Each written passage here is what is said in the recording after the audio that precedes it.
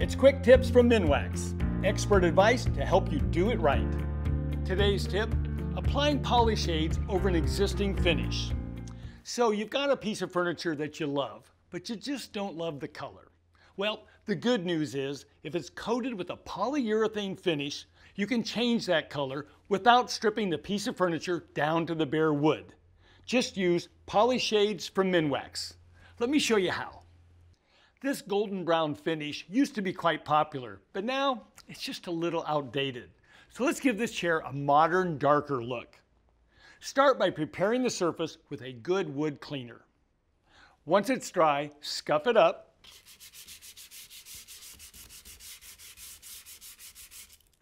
And remove the dust. Then brush on the Polyshades.